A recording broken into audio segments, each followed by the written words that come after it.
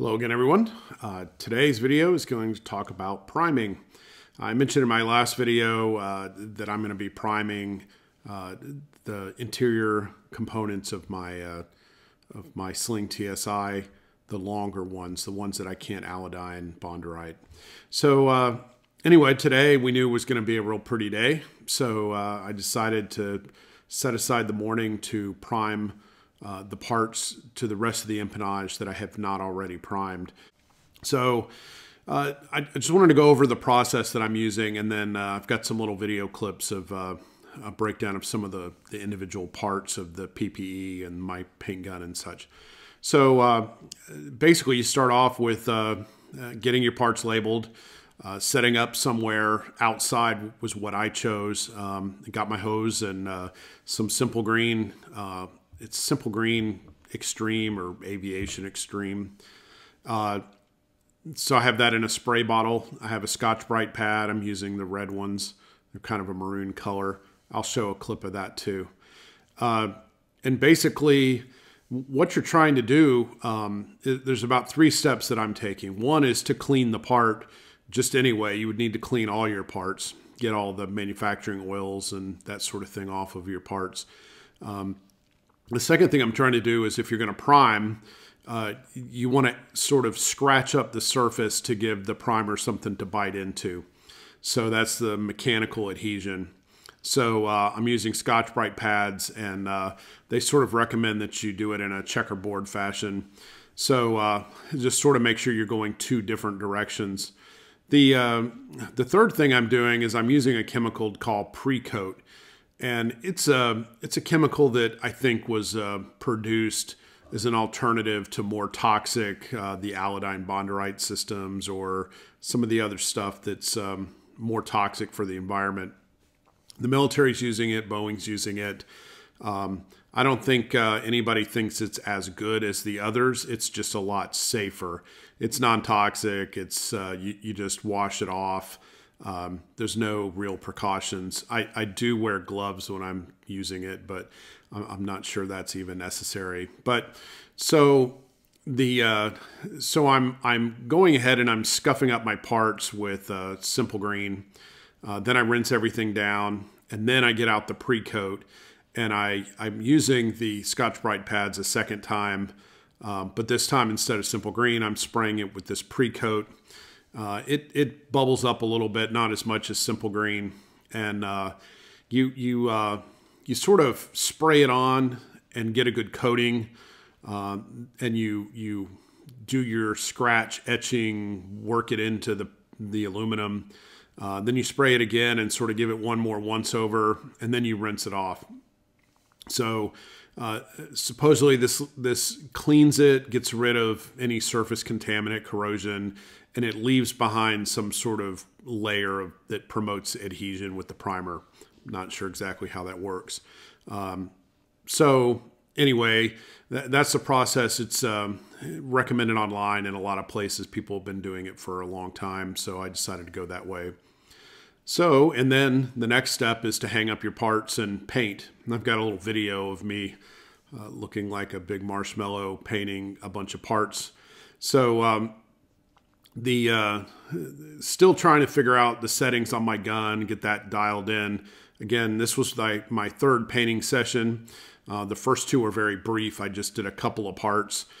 So I'm still getting that dialed in and learning exactly how much paint to dial in on the paint gun and how much air and how fast to do the strokes and everything. So anyway, I thought it turned out pretty good for my first real attempt at painting a lot of parts. Went through I don't know, the container that attaches to the gun. I filled that twice. So I used that much. I think it's like 600 mLs. And got it done. So we're all done. I'm going to show you a couple video clips of the process and let you see what I did.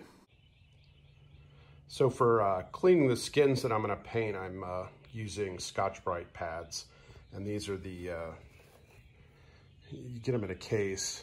They're the red. Here's the box with the part number. What I'm doing is I'm cutting them into thirds. It makes it a little more manageable. and keeps you from wasting them.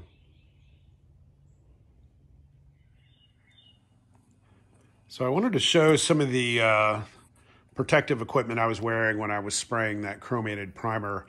I'm kind of an overkill person, but the hood I was wearing is a forced air hood, and it's a HobbyAir system. It's still this is a used one I got on eBay for a little over $100, and the guy I bought this from used it to paint a plane project. There's yellow all over the hose, so I think he was maybe he was doing a Piper Cub or something. But this is a fan unit that basically just blows forced air. It almost sounds like a vacuum cleaner, but it's got a HEPA filter. This is not a filter. This is for dust and debris, not for anything. It doesn't have a carbon filter or anything. The idea is that you put this box somewhere well away from your painting area, indoors, well away. It has a 50-foot primary hose, and then it's got some extensions, so you can get it pretty far away. And then you have a couple different options. Again, because I bought this used, it came with everything that the guy had. So he had a couple different options in hoods.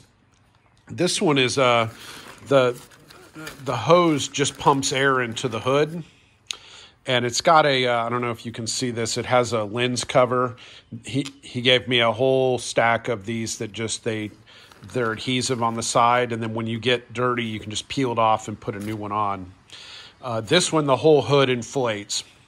The other option is a face mask, and this is just forced fresh air ventilation, and then you put a hood over it.